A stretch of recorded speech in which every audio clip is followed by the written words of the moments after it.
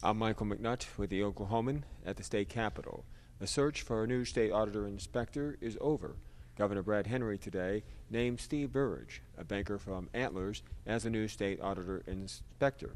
He replaces Jeff McMahan, who resigned last month after being found guilty in a federal corruption trial. Burrage was sworn in as auditor and inspector earlier today, just before the governor made the announcement.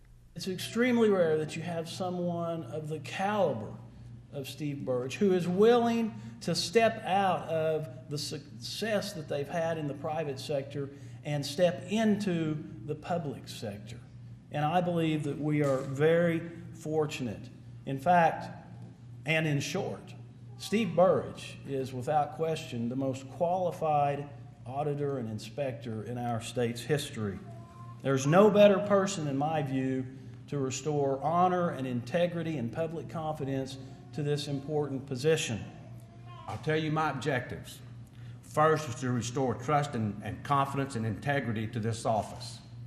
Then second is to gain the trust and respect of the staff and employees of this office, because I think, in my opinion, they have done an outstanding job in fulfilling the duties of that office in absence of the previous auditor. It is my intent to administer an audit function that will determine if the receipts and disbursements of public funds are done so in compliance with all laws, rules, regulations, and legislative intent. As far as re-election goes, if I'm able to be successful in my objectives, it is my intent to be a candidate for this office in 2010.